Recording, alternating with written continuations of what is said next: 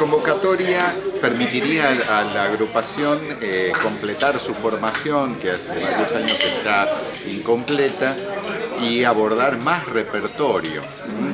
La idea es esa. Esta es una orquesta, un caso único hasta donde conocemos, que aborda todo tipo de repertorio, desde tango, folclore, jazz, música de películas, música centroamericana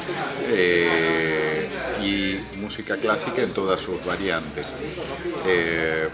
Y bueno, completar su plantilla de integrantes nos permitiría aumentar esta versatilidad, porque hay mucho repertorio que no podemos abordar porque nos están faltando los instrumentos.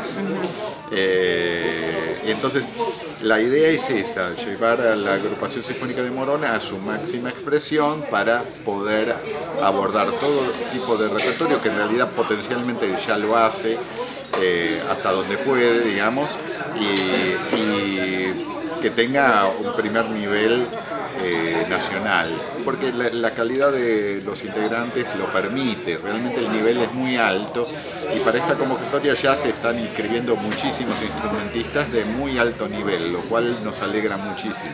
Primero hay una etapa de inscripción que cierra el jueves 16 de junio, y ya la semana siguiente se están haciendo las audiciones toda la semana para poder incorporar a los que resulten ganadores a partir del comienzo de julio.